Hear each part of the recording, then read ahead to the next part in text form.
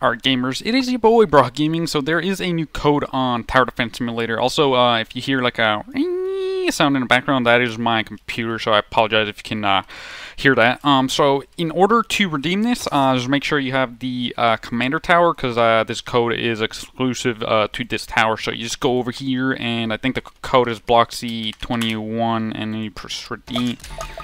Successful redeemed Bloxy Commander. Check it out in your inventory. Then we'll go to inventory right here, skins, Bloxy, and here we go, the Commander Bloxy skin thingy.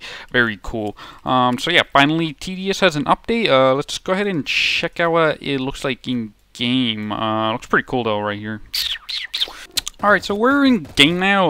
We're going to go ahead and place down a commander. I'm going to put him maybe like right here. Yeah, that's a pretty good spot, I think.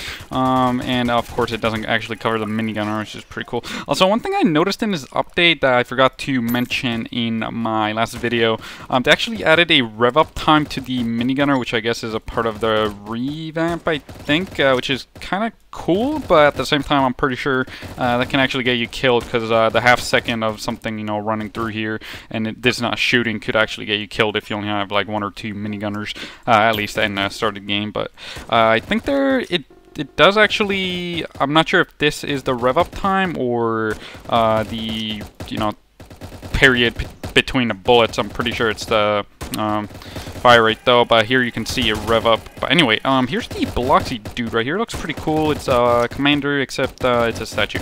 Best game trailer. Okay, we're gonna go ahead and upgrade this. He looks exactly the same. There's no difference. And upgrade again. There's no difference. So that's pretty cool. It looks literally no different. Although that is pretty cool. The commander moves even though it's a statue. I guess that's kind of cool. So yeah, that is the code. Hope you enjoyed. Also, if you didn't notice, I have this sword right here. This is the Roblox developer sword, which Roblox gives out to certain developers, but technically other people can get it as well from codes that the developer got, because they're just like giving it out like candy. So yeah, I might make a video on how I got this sword later if I'm not lazy, but yeah, so this sword's pretty cool. Anyway, if you have not subscribed, please subscribe. Oh look, I still have the box from the last video. Cool. Peace.